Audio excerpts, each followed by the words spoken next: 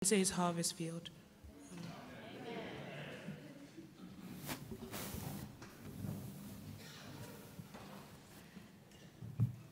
Happy Sabbath to you all. I would like to welcome all of you here this afternoon. But before I go any further, I said I've got a short testimony about last week. We were about an hour late, but I realized that church members were so comfortable. And I kept asking myself, whilst I was anxious there in the foyer, I said, I'm finished today. I kept checking with Brother Jay. I said, do you know what time is it? It's never happened in this church.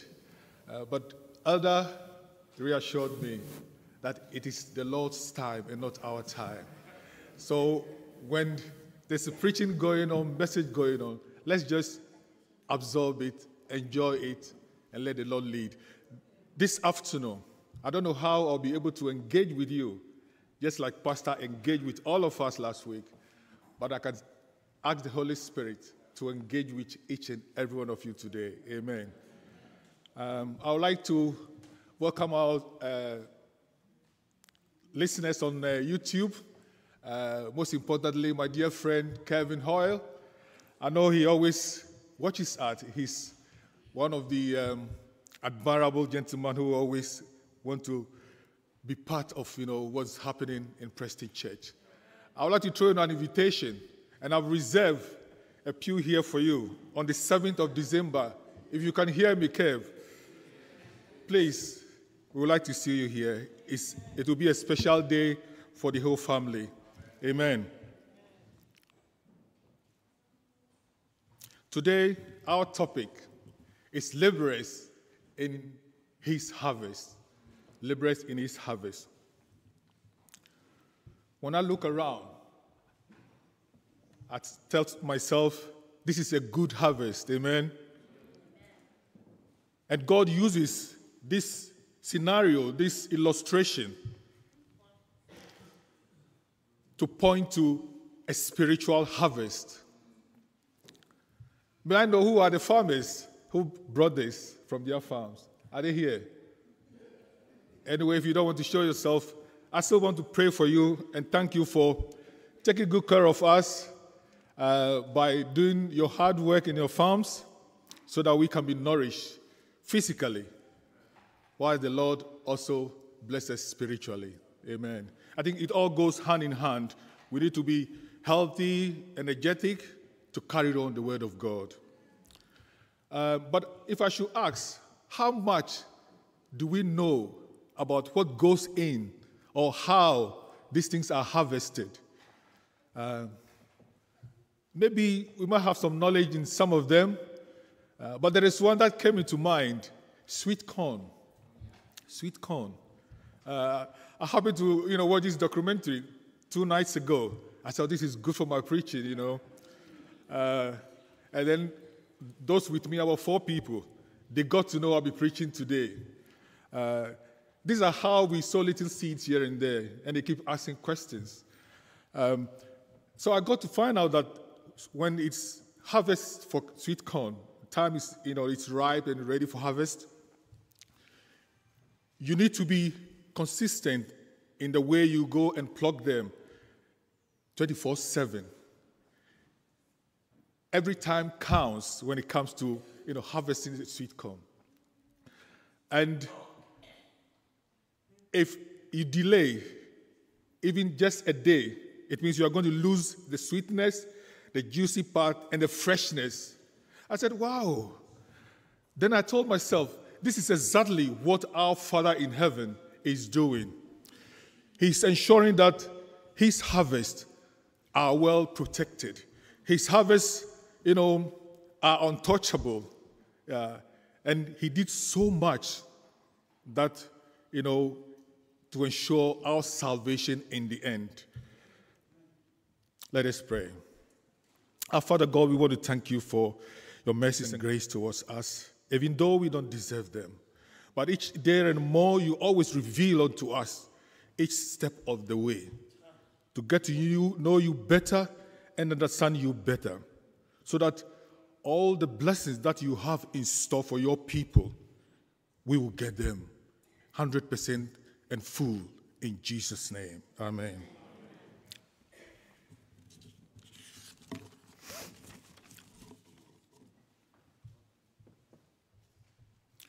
Now, the harvest, we say, is plentiful, but the laborers are few. Jesus Christ, in so many accounts, have made this known to his disciples. John had an account. Luke also had an account at some point. Matthew also had an account. But before all this, come to, reality, there's something that, have to be done. Christ will have to first travel through the north, down to Galilee, to Jerusalem. And why is he doing this travel? Because his time was near, or his time is getting near. And he knows what is going to happen to him when he gets to Jerusalem. It must take courage. It must take, determination. And above all, love for our Savior to embark on such a journey. Because knowing that you go and you'll be rejected, be mocked, be stoned, and in the end you're going to die, you still want to embark on such a journey. He did all this because he loved you and me. Amen. He made this known to them in Luke chapter 9, verse 22. He said, "The Son of Man must suffer many things and be rejected by the elders and chief priests, scribes," he said, "be killed. And on the third day, he will rise again." Amen. He knew what was happening to him, but he still went. In chapter 10, in verse 10 of the chapter 19 of verse 10, he went on to say, "The Son of Man came to seek and save the lost." His purpose was to seek and to save the lost. He came bring salvation to you and I. In other words, our eternal salvation. Amen. To those who were lost and dead in their sin, these are the people he came for. He came to turn around those going their destructive way. He came to bring hope to the hopeless and healing the sick, comforting those who are uncomforted. And he did all this because of the love he has for you and I. So before he embarked on this journey, there's something he needs to do. He needs to first send forth some of his disciples to go and make himself, make him known to the people. When you become an ambassador, your role is to project your country. Yeah, you project whom you represent. As Christians, we are to do the same. Amen. When you ask, I'm a Seventh-day Adventist, there's a lot to come out, when you come be a Seventh-day Adventist. I met this lady very recently when I asked, her name rang a bell, and he said he attend church at Preston Church. So my next question was, "Do you know me?" And he said, "No." But he knew Elder Jabulani. Amen.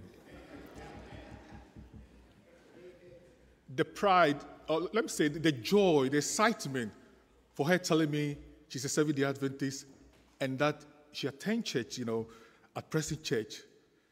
I was a bit concerned because I've not seen this lady in church. This also tells me that the foundation that we build with our children, bringing them to church, teaching them the way to salvation, it's never a waste. Amen. Wherever they go, there is still that come back is still there. Amen. And when the time comes, but God wants us to do something. It requires us to pray earnestly. Amen. Because if we continue doing that, that is how He brings them in. Amen. Yeah, so there was this embarrassment on his face when I said, do you know me? He said, no. I mean, he made her aware I'm preaching today. But then we left it there because we couldn't continue due to the environment where we were at the time. Amen. So Christ sent forth the disciples. He said 72 of them. Whilst we're going through this, I would like you to open to the Luke chapter 10, verse 1 to 24. This is where our discussion will be going through. He sent forth 72 of them, and to them, he sent them in pairs. That means 2 by 2. Amen. And there is knowledge in this, or there is some experience when you send people out in twos. In those days, for you to be accepted, or a testimony should be accepted, you require 2 people to witness what has happened before it could be accepted. That could be a reason why Christ sent 2 people out at a time. It could also mean that, there is strength in numbers. Also, it's a 2 heads are better than one. So there is a reason. And recently we also got to know, in case you're doing a Bible studies and there is 2 of you, if a question is asked, whilst you are thinking how to answer, your other partner probably have got the answer, whilst you are having, that rest. So it's important that we go out in twos when going to spread the word of God. Amen. Yeah, so they went in twos just to prepare the grounds, proclaiming the message that they have heard, witnessing of what they have seen. Because if you are with the Master, it means you and I have not even seen him. All we see is we've heard, we've read, we experienced, we have testimonies, but we've not seen the real Christ. Amen. These are people who have seen the real Christ, what he has done. And because of their unbelief, he have to do so many miracles. But he said, blessed are those who have not seen, but yet they believe. This is where our blessings come. We've not seen, but yet we have believed him. Matthew also recorded this harvest. It said Jesus went through all the cities and villages, teaching in their synagogues and proclaiming the gospel of the kingdom, and healing every disease and every affliction. When he saw the crowd, he had compassion. Amen. Their generation and our generation now is almost the same. When we look around us, when we look on the telly, the news, all what is going on, it's all disheartening. We sit down and say, do you have compassion over all what is happening around people in this life? I met one of my neighbors just this morning. I also told her I'm preaching today, amen, because she asked, she has always known that we go to church every Saturday. But then I said, when are you visiting us? She said very soon. But she made me aware about her dislike for internet, and, I said, you can even watch me online, yeah. But the more I try to, do all my campaign, she said, I hate internet. Yeah, she had her reason. Amen. Yeah, sometimes people want it quiet, because there's so much happening on the internet these days. Amen. Yeah, so our generation is not different from the time when Christ was around. And that's the main reason why once we become Christians, then we take up his nature, that nature of compassion, that nature of love, that nature that goes out there to seek the lost and to direct them. into their master.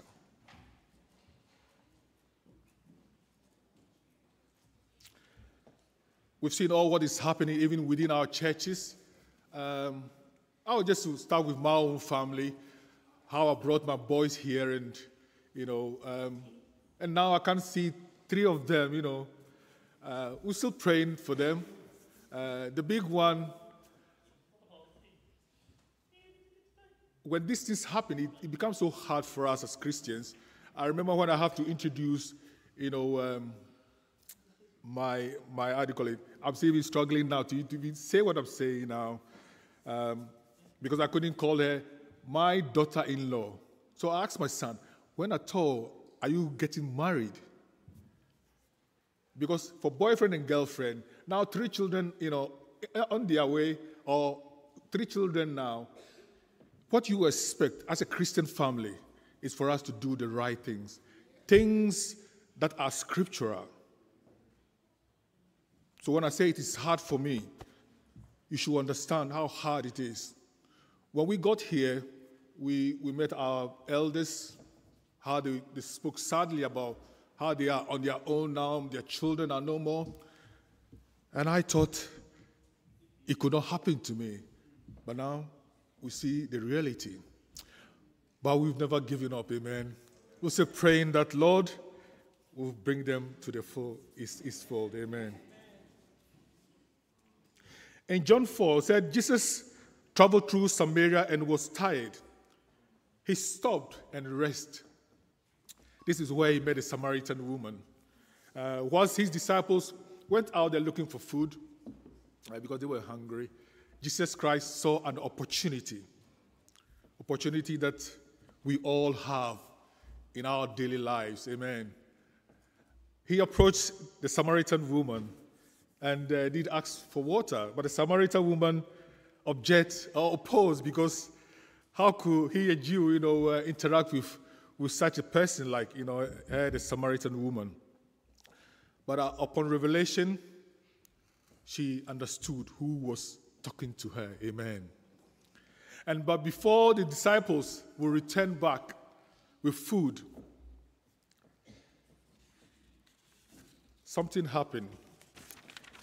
The Samaritan woman went to the town, told the city people, the neighbors, that come and hear what I'm hearing. So they came in their numbers. He said he has seen somebody who has told her all her past. He must be the Messiah, amen. Because he's the only one who knows all secrets, amen. Who knows our in and out, the omniscient, all-knowing, the eternal Father. Let me read this to you.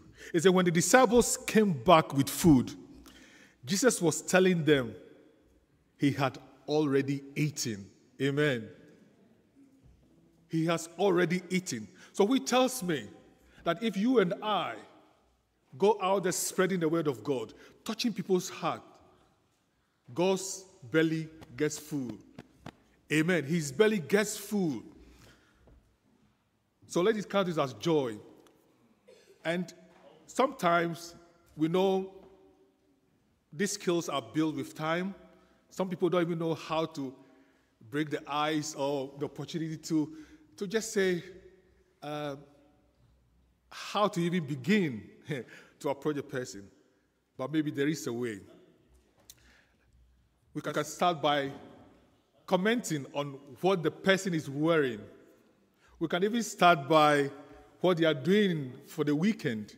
You just start with them, and then they will in turn ask you a question, and then that's where you come in. Amen. So we can all start this way. When he asks you, are you doing something nice this weekend? And you say, you're going to church this weekend. And he would like to know, what church? Saturday? Yeah, so that's your opportunity. Amen. Christ had an opportunity. I don't know where we don't want to miss this opportunity when they come. And Christ is always showing us how these things are done. Amen. Things that are important, things that are immediate. we should prioritize. Amen.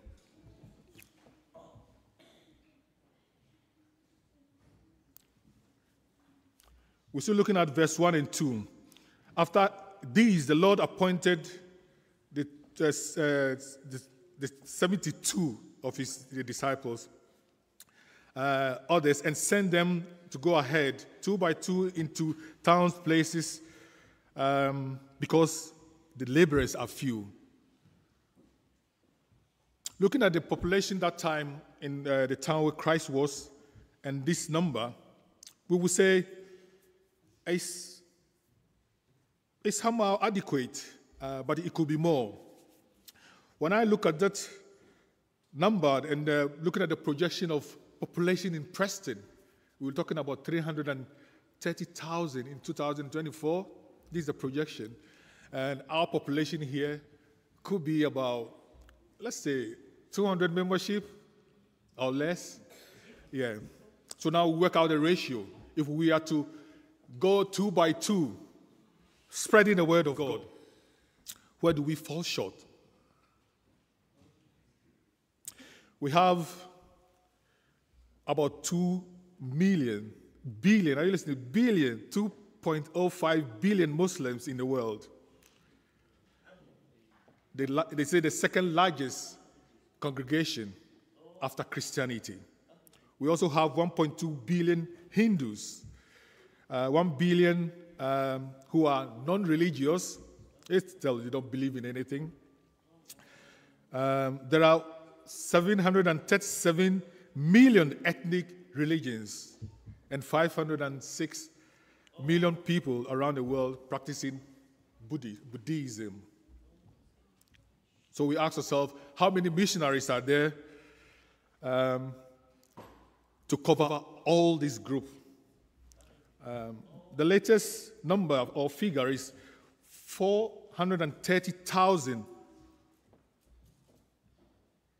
And of those billions that don't know Christ, he said, how many will be unreached? Because which means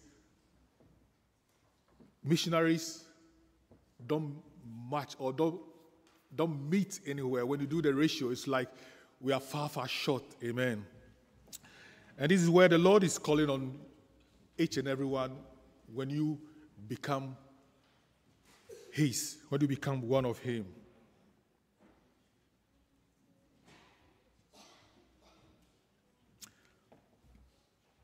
We thank God for how He has brought this church.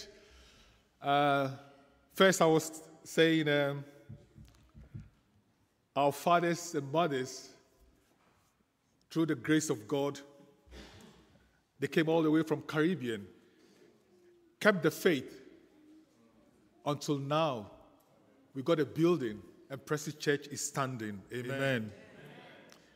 The Africans also came in. Eastern Europeans, everybody is here. Everybody is playing his part. And just recently, the church family from Asia are with us now. When I look at these statistics, Pastor Sabu, this is where I say you have to shout, because this is your time. This is the time where the Caribbeans have done theirs, Africans have done theirs, Eastern Europeans have done theirs. It's the time for the Asians to do theirs. Wherever the Spirit takes you, we don't have any restrictions where English language has become the only language to be spoken on pulpit. We thank God, even the government knows best where He gives interpreters. How much more God's house? We want to see how everybody is contributing to the building of the kingdom of God. We shouldn't let language, give us that barrier. Let everybody worship God as to how. So, Pastor Sabu, I pray that the next time you mount this pulpit, please speak your language. Elder Hamilton, is he there? Yes. You are sure you get us an interpreter. place. And let's see how God will work miraculously among us. We prayed that this church will be full. I know how the Asian community can do this. And that is why the Spirit is impressing on me this afternoon. Let everybody worship God. We want to see the choir singing. We want to be strong and ready for His harvest.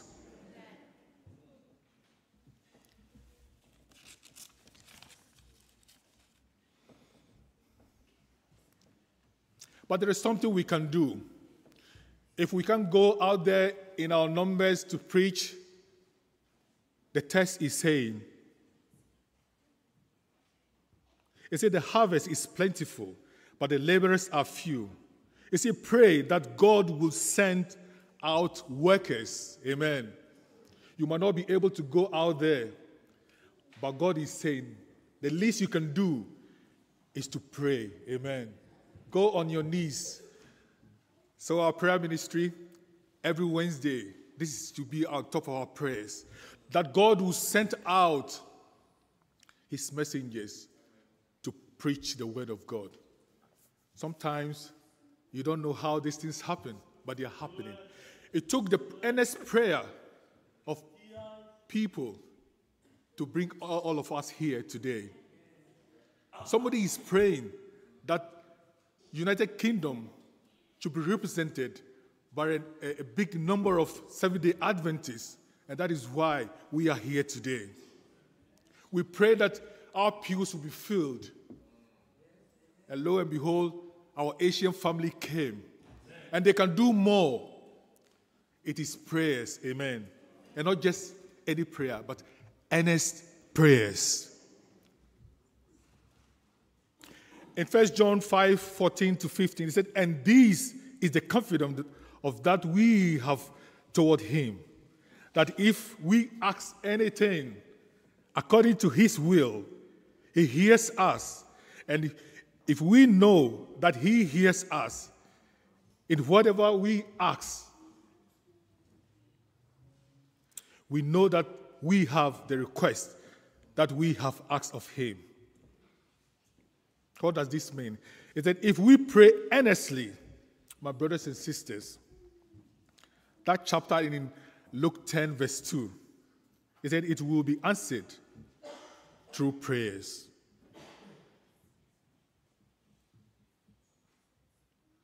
We get to participate, it said to play our part when we pray. This is kingdom building, life-changing, church planting. All these things happen because of somebody's prayers. I'll just tell you a short story. This is about my father-in-law of blessed memory.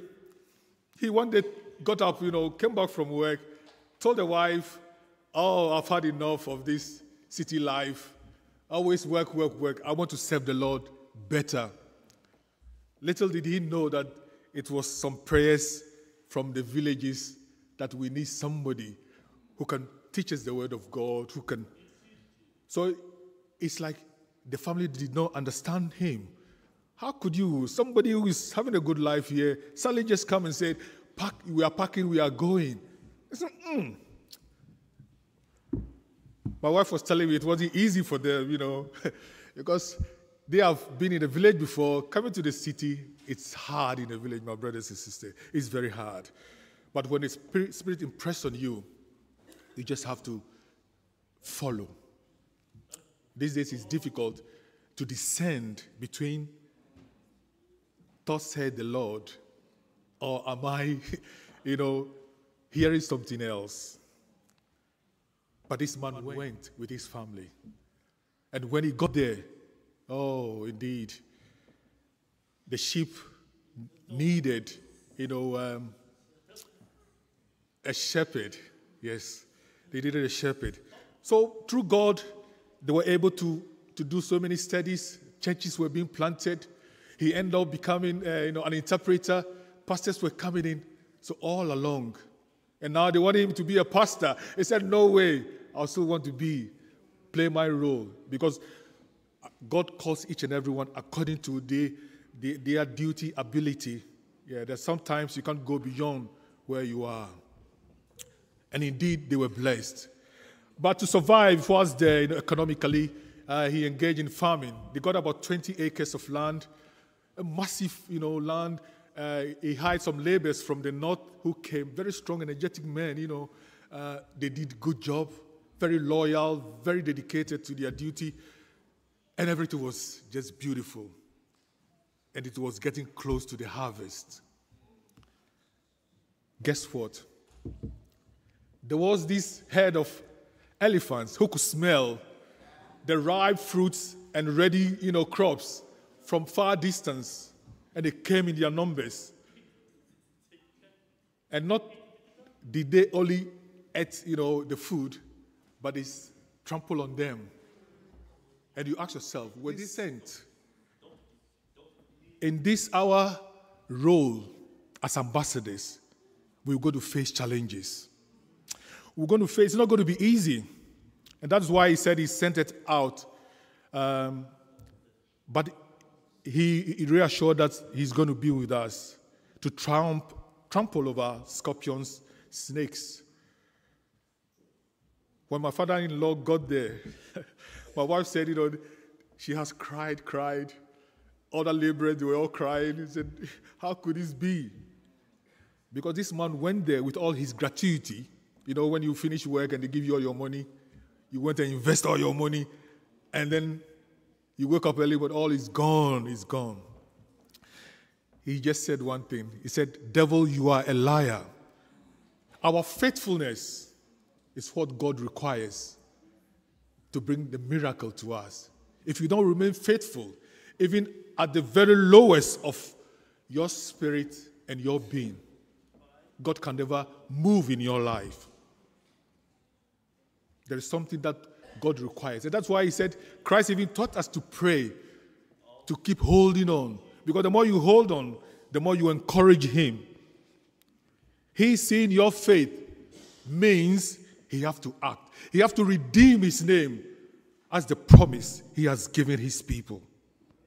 So my father-in-law just stood up. He said, devil, you are a liar. We thank God that he blessed him.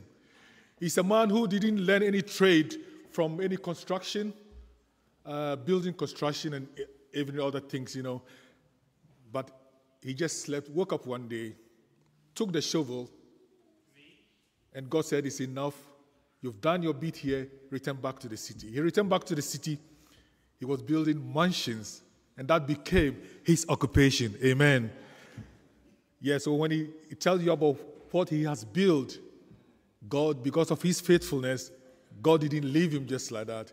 He brought him back onto his feet. Amen.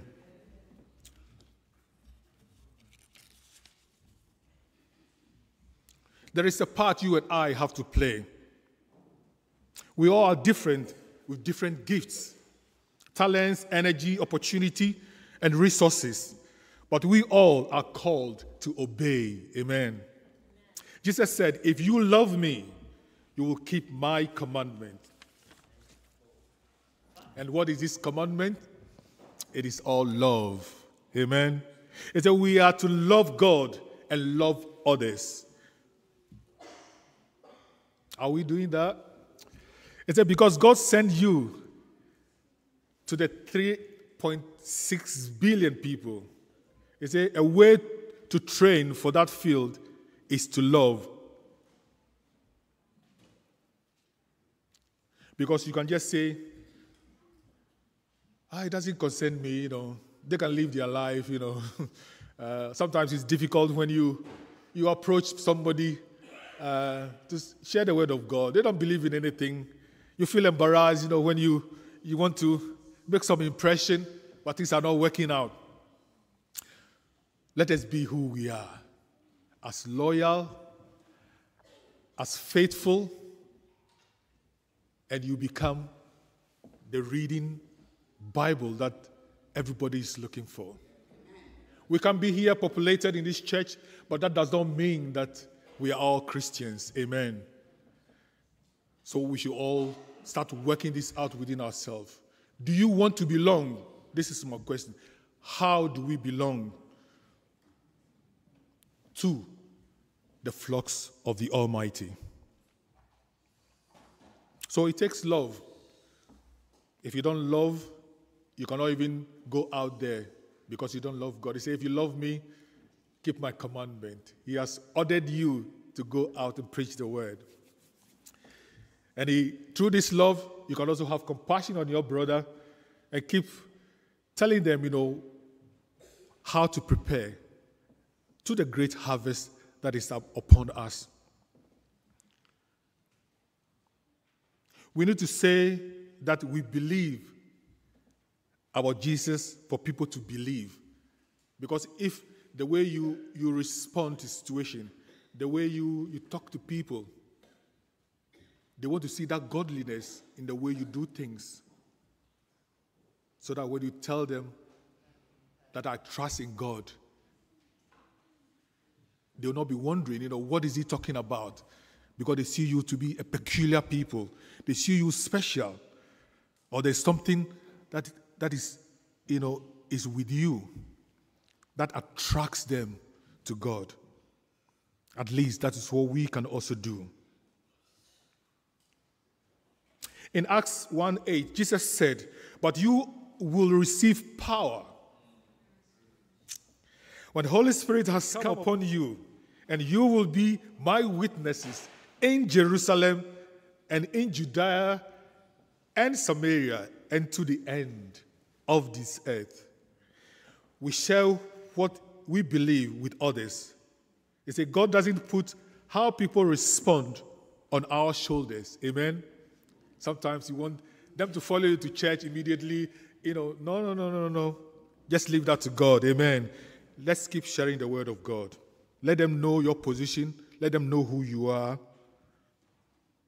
And like I said, it all happens, as to how you interact with people around you. It's God who causes the increase. We are just calling, or we are called just to remain faithful. We have to sit down and do a Bible study with everyone? No, we don't have to. Like the Samaritan woman at well, we can point people to Jesus. We can plant tiny seed here and there. We can do Bible studies, and we can offer to pray for them. It's also very important when you tell a colleague, I'll be praying for you. I'll pray for you. Whenever they come with their burden, just tap on them on their shoulders. Tell them you'll be praying for them. That alone goes a long way. And be honest, because you have promised to pray for them. And there will be miracle. Next time you go to work, you ask them, how is the situation? And trust God. Amen. In all this, there was an excitement when the 72 people returned with their testimonies. What the Lord has done. The way they healed the sick, the way people listened to them, they brought the news back to Jesus Christ. And there was joy. Amen. There is joy. He said, Jesus adjusts this focus but encourages joy. The disciples saw God's power. They saw people healed, the demons flee. God's power is great. But his grace is more remarkable than that. He refocuses their joy on their salvation. Amen. When you become carried away of some small miracle, God is saying, no, there is something bigger that I want you to possess or have. He wants us to have eternal life. Amen. He said, I'll be pleased if your names are written in the book of life. So we should make sure we are secured in that book. And how do we know our names are secured? This will take us back to Deuteronomy, all that God has instructed us. If you obey my commandment, brethren, you will be rest assured that your name will be in the book of life. In conclusion, it said the harvest will never be reaping unless there are reapers to reap it. Jesus Christ needs men and women to bring the harvest. Christ's followers today need to see people as Jesus saw them, as plentiful, precious, perplexed, and perishing. We shouldn't delay the master's return, because if you don't go out there, spread the message, you never know. We'll probably be causing the delay of Christ's return. Because just like he sent the disciples to go forth before he can proceed to his death, he's probably waiting for us to go out there, preach the word of God, so that he can secure as many for the harvest. Maybe we've not done that, and he's asking us this afternoon to start doing that. Amen. The harvest is ripe. The workers are few. So let's pray. God will send his people out. They will obey. And they will say, what a loving Savior and a happy God we serve. The Lord bless all of you. And may he keep you in Jesus' name. Amen.